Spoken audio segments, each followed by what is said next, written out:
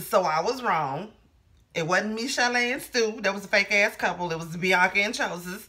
But Bianca, have you not learned nothing from Mary J. Blige's songs? She wrote 50 songs on there. You can't make no nigga stay with you like that, girl.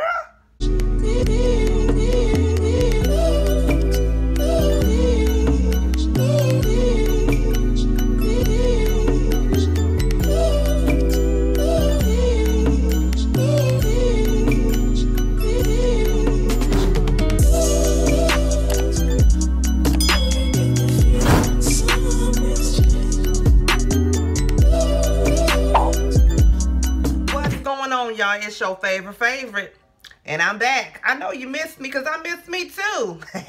We are back, y'all, for another episode review of Marriage Boot Camp. This season 14, episode 5, Dirty Little Secrets.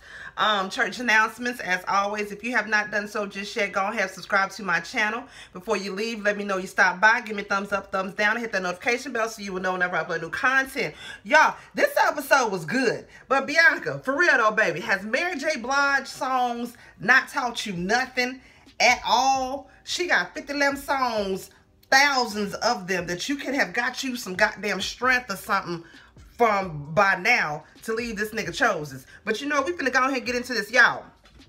I didn't come to you last week with a review for it. My bad. I really do apologize, y'all. I really do. But hopefully y'all are ready for this review, so let's get into it, y'all. All right, y'all, so we are starting off with me, Chalet, and Stu. Now, last week, she expressed to him that she felt like he wasn't affectionate enough. He wasn't kissing her in the mouth first thing in the morning with his funky ass goddamn breath. And that was really irritating her. It was getting on her nerves. Now, Stu says he realized, well, he didn't realize that she had such a problem with him not being affectionate and this, that, and the other. He felt like he was affectionate enough. And like he say, bitch, I be trying to hold you at night and cuddle with you and shit like this. You be talking about you hot. You don't want to cuddle and shit like that. So what the hell you expect the nigga to do? He like, you know what? I realized that I wasn't making you, you know, feel like I was there enough for you. I wasn't affectionate enough for you. Whoop, whoop, yada, yada, yada. At the same damn time, what about a nigga like me feel? It's like I'm steady trying to be there for you and this, that, and the other. Like, and you mad because I don't kiss you in the mouth first thing in the morning with my funky ass breath? Bitch, you want to cuddle or you want dragon breath? Like, it's a pretty goddamn clear ass choice what I would take. That's just me though. But at the same time, I kiss my about we don't tongue in the mouth first thing in the morning. Oh no, I don't want them kind of problems. But I kiss him, because that's my husband. We've been together a long ass goddamn time. But no, I feel you. I'm not going to tongue you down in the morning. But y'all get what the hell I'm saying. Anyway, that's them. Then we got CeeLo and Shawnee. They're in the kitchen talking. And CeeLo tells Shawnee, you know, Shawnee, I realized that with you, you're not really talkative in the mornings. I be having a whole lot of shit to say. And you don't be having nothing to say. Shawnee say, look here, nigga, you be tripping in the morning.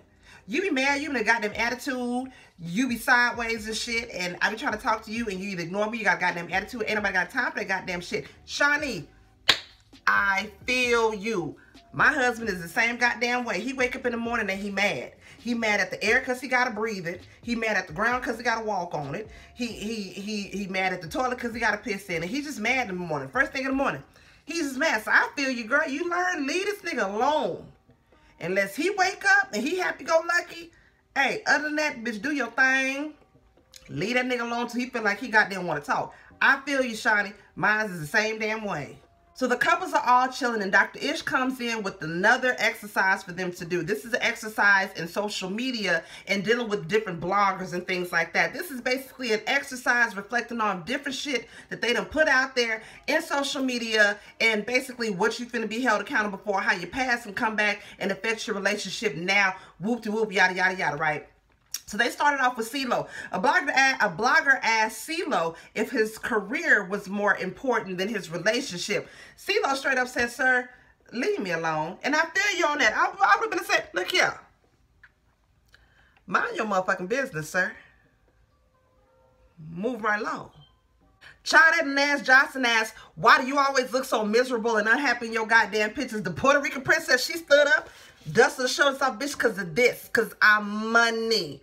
I give you money. I look like money. I talk like money. I smell like money. So you tell them hoes, get off my knee. She was goddamn. Y'all know Johnson. I love her, but I can't stand her goddamn ass. That's Johnson for your ass, though. They asked Bianca about a post she had put up talking about really get to know a person, like really, really know a person before you start to commit yourself to them and shit like that. And they asked Chose, like, how do you feel about her basically posting stuff like that? He was like, look here, I know who she is. And she was like, yeah, he knows the real me as well. That's why sometimes I have to tone it down because I can get to be, you know, too much for him. Some shit like that she was saying. They asked Styles P about a tweet he put out saying something like, why when you're in the media do you have to put it out there that you're gay? Something in that effects that he said. Styles P owned up to that shit. He was like, look here, if I said something back then that offended somebody, that's my apologies. That's who I was then. That's not who I am now. But if you check a nigga motherfucking references out, you will know I ain't who the hell I used to be, goddamn it, and I'm still trying to be the man that I want to be right goddamn now. Check a nigga out and you'll know that shit. They asked Stu about pictures he got with a bunch of different bitches on it. He's talking about he would never want to do nothing to hurt his relationship with Michelle. They asked Michelle how she feel about the pictures. Child, Michelle said, because it was one picture he was taking with this one chick, and she was kind of, you know, tooting it up a little bit, just trying to show off a little, you know, body, yada. I ain't mad at you, bitch, hey. And he was trying to rest his hand somewhere, but she had a lot of ass, you know what I'm saying? So he just kind of rested it right on top of the, you know, top of the ass with the lower part of the back. Wasn't nothing bad about it. I didn't think it was. But Michelle gonna say, well, she had a whole lot of ass, and I don't have a whole lot of ass, and so he didn't know where to put his hand. So yeah. I'm like, girl, if you don't shut up with the goddamn dumb shit, well, I mean, it was an innocent picture anyway. But Michelle, shut up. That sounded stupid, girl. Why did you say that? That sounded stupid. Anyways, they asked Shawnee how does she feel taking a back seat to CeeLo's career, and I like Shawnee's answer. Shawnee was like, look, kid, sometimes in a relationship, there's a back seat, there's a front seat, there's also a passenger side. I don't ride in the back seat of shit, bitch. I'm on the passenger side of my nigga. God damn it. And if you want to know, goddamn it's because I done told your goddamn ass so, motherfucker. They done asked Bianca ass about another tweet she done put out saying something about I must be stupid or some shit like that. Child. And of course I was with Jocelyn like, bitch, no you didn't. Why? That's why y'all need to be careful what y'all put out here on goddamn bitch. You can't be saying one thing about a nigga one day and then back it up and you and this nigga together and you just want the world to be okay with it. I'm just saying, I'm gonna leave it alone. I'm gonna leave it at that. But Chose is gonna put his arm around the girl and say, you know what, this is my dummy. And she laughs. I was like, wow. This nigga got mind control over this bitch. You just gonna laugh at it like it ain't nothing. She tries to explain. No, child, then that's what it is. This blogger was like, can you explain this picture of this bitch right here and why she got your necklace on? Chose was like, oh, that was a long time ago. Bianca was like, yeah, that's when we was broken up. We wasn't together. Blogger saying, oh, bitch, really? Because I reached out to the bitch. She said that y'all is actually together, that you her nigga, she your bitch. Bianca over there like, wow. Word up, though. Whoa, but it wasn't like she was mad, though. She was just, like, chilling off of it. Charles was like, no comment. Nigga, no comment? What that poster had goddamn mean?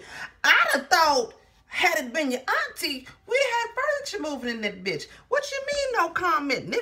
Is this something that I had not known about, that I was supposed to know about it? Like, what the fuck is going on? But apparently, Bianca already known about the shit. And she was cool with it. She was like, no, what matters is we here together now and we together, and that's what matters.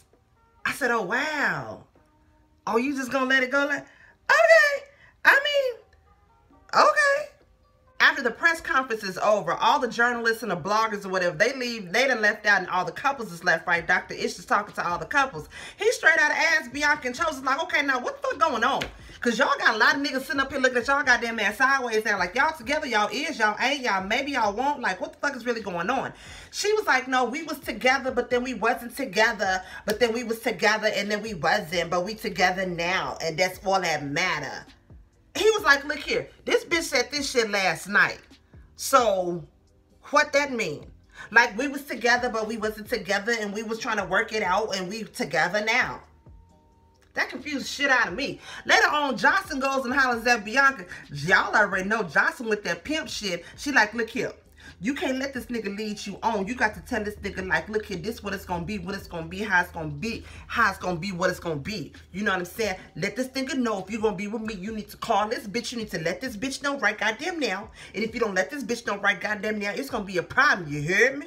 Now, I'm giving you the wings so you can go ahead and fly, do what the fuck you got to do with it. She hyping Bianca ass up. Little does she know, Bianca already got a plan of her motherfucking own.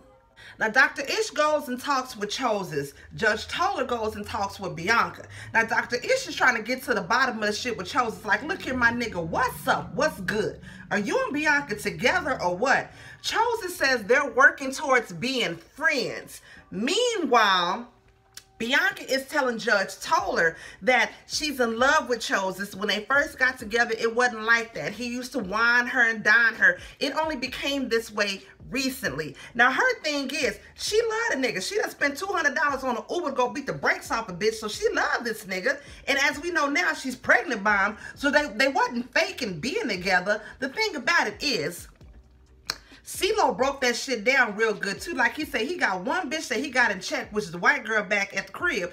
Plus he got Bianca ass, who's still gonna wild up and she gonna be okay with the shits like it is. Chose has got it made in the motherfucking shade. It's Bianca ass that needs to be the one to be like, look here, I don't want to deal with your ass or this extra bullshit or none of that shit. Either you gonna be with me or you not. You know what I'm saying?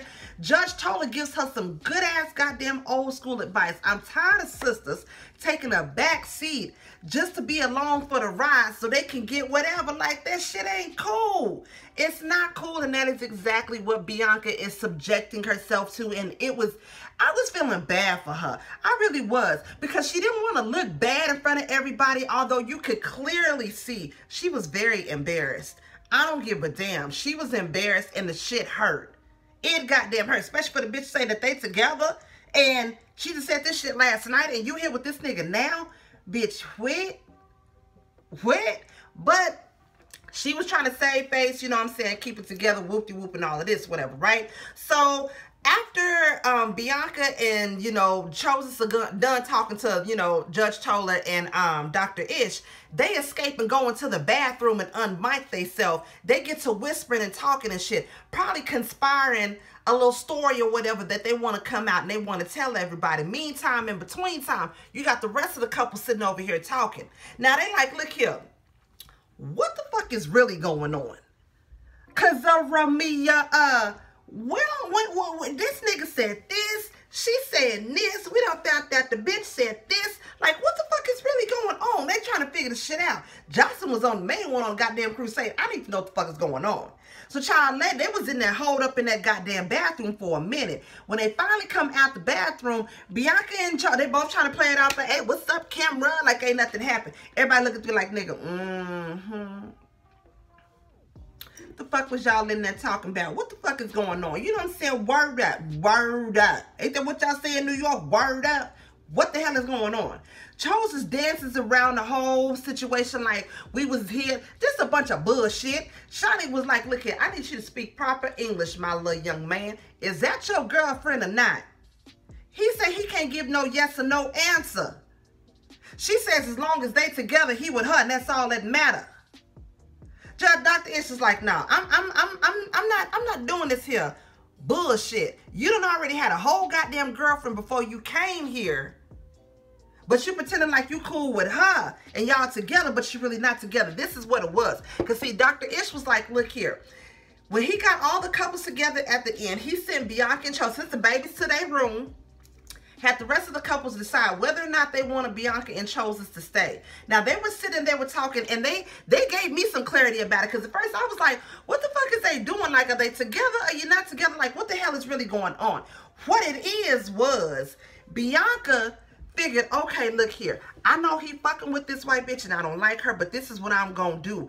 I'm going to tell this nigga, look here. We can go on this show, get the bag, and hopefully we can go through counseling, work on our relationship, and see where it's going to be at with me and you. That's what Bianca was hoping would happen. Meanwhile, Chose is only thinking about the bag.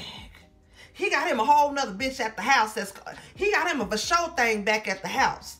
you a for sure thing too. In his mind, you a for sure thing too. But the white bitch at that, she the for sure thing. But she was hoping to come on here, get the nigga and the bag, and the nigga's just trying to get the bag. That's some fucked up shit, y'all. That's real messed up. So basically they leave it all from there. Bianca and Chose is both looking scared as hell. Because like Styles P said, you know, obviously she loved the nigga because she drove $200 worth of fucking Uber to go beat up a bitch over his goddamn ass. So you know she loves him. But at the same time, is he even worth trying to keep on here to work towards a relationship with her when he got him a whole nother bitch at the house? Like, what? I ain't get it. Y'all, that was the end of the episode right there. I promise I'm gonna be on time with the rest of them. I swear for Lord I am. I swear for Lord I am. Chop it up to just, I'm tired. I'm tired. So I work a lot, and a mama a lot, and a wife a lot. And I'm tired a lot, and I clean a lot. But here, hopefully y'all like this review. As always, please don't forget to like, comment, subscribe, and share. If you joined me on my live this past Friday, thank you so much. We had a good-ass goddamn time, and we're going to do it again this Friday night. Live at about 9:10, sip and chill, y'all. Please don't forget to like, comment, subscribe, and share. And your Auntie Mo will see y'all in the next video. Peace out.